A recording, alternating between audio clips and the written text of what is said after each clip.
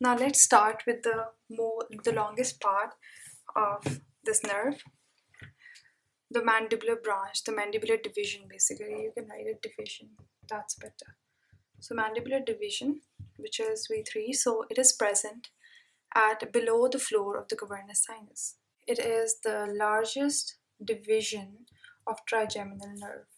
We also know that it is a mixed nerve. It has two components, and the two components are sensory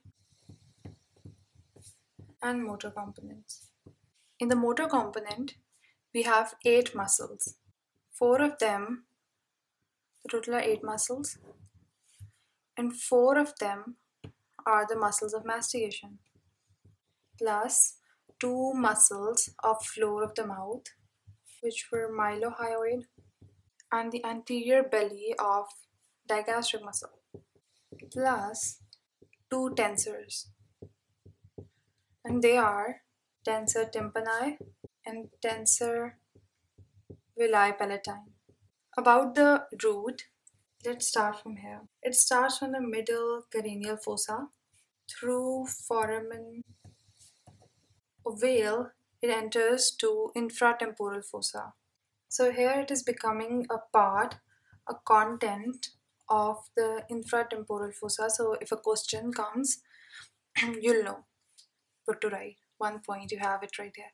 So becoming a content of infratemporal fossa. Then the branches of mandibular division. Let's put a heading. So first, there are branches from the main trunk.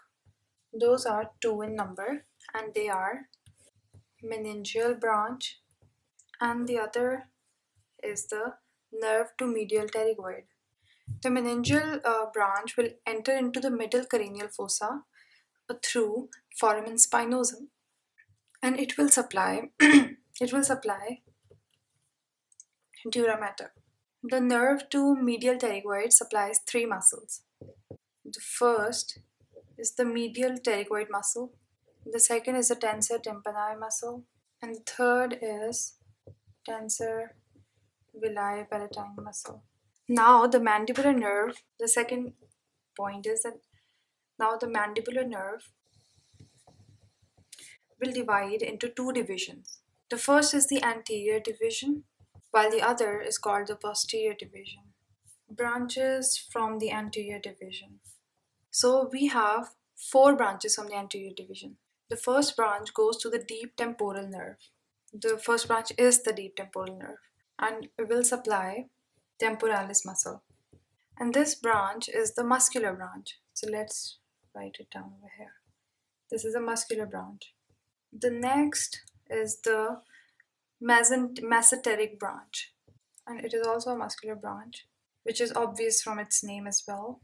It will supply the masseter muscle. The next is the also muscular branch, and it is the nerve to pterygoid muscle. The fourth and the last is the sensory branch, and it is the buccal nerve. Let's talk about the posterior division now. So the first branch is the auriculotemporal nerve. Auriculotemporal nerve has further 2 branches. The first branch is the auricular branch, and the second branch is the temporal branch. Auricular branch supplies tragus and upper part of pinna, and the anterior half of the skin of external acoustic meatus. For your information, write over here that the posterior half external acoustic meatus is supplied by vagus nerve. Anyways, so, and it also supplies the anterior half of the tympanic membrane. Now the temporal branch, skin overlying the temporal region and parotid gland. The glossopharyngeal nerve fibers take lift from the temporal branch. It's a very informal sentence. It's just for your these are the fibers from the glossopharyngeal nerve. So that is why I'm calling it like that. So glossopharyngeal nerve fibers take lift from temporal nerve. So they are in the temporal nerve. So just taking the lift. Anyways, so now the other two branches, the main branches from the posterior division, are the lingual nerve, which is the largest branch of posterior division and contains sensory fibers. And then the inferior alveolar nerve is the last branch. This is the same web that we made before. So, but over here that we did the lingual nerve, which is the largest branch of the posterior division and contains sensory fibers. It also gives lift to parasympathetic fibers. And those parasympathetic fibers are of the facial nerve from the superior salivatory nucleus.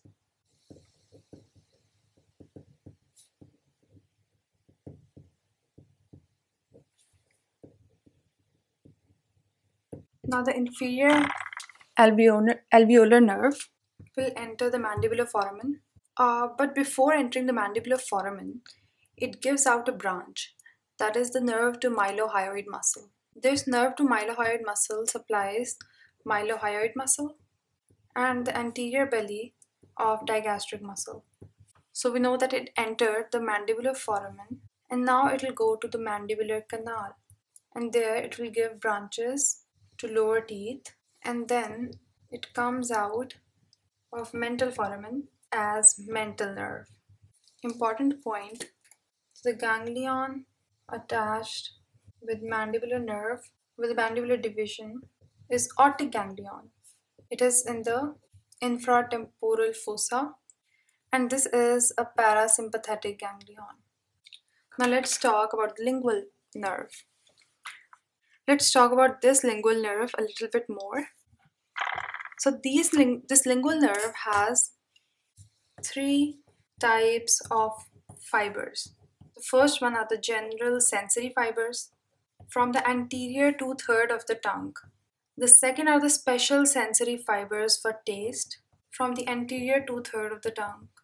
And the third are the parasympathetic fibers. So the parasympathetic fibers are starting from the superior salivatory nucleus, enter in the facial nerve, then they enter the cauda tympani nerve, and then the lingual nerve. And then the lingual nerve goes to the submandibular ganglion. So we know the submandibular ganglion is attached with the lingual nerve. So when it comes to the sensory fibers, you can see that the lingual nerve will take sensations through cauda tympani and then through facial nerve, then the nucleus tractus solitarius, and then the thalamus.